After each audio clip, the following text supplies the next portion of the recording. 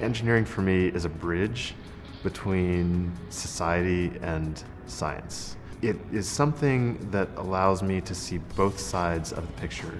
I can see what's coming from science, and I can see what would be exciting as a human being. So thinking about something as simple as a bridge, it's really, really, really cool, certainly, to be able to understand how concrete and steel work to make a bridge strong.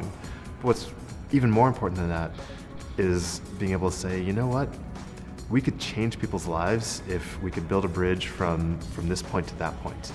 And I know from my engineering toolbox how to make a bridge that will be cost-effective, that will be safe, that will be durable, and that will inspire people as they cross it. An engineer does not build a bridge because concrete is an amazing material.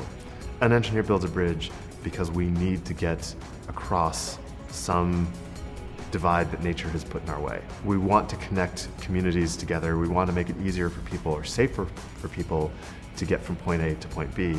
Engineering is really about being able to change the world around you, and change the world around you so that you can live a better life.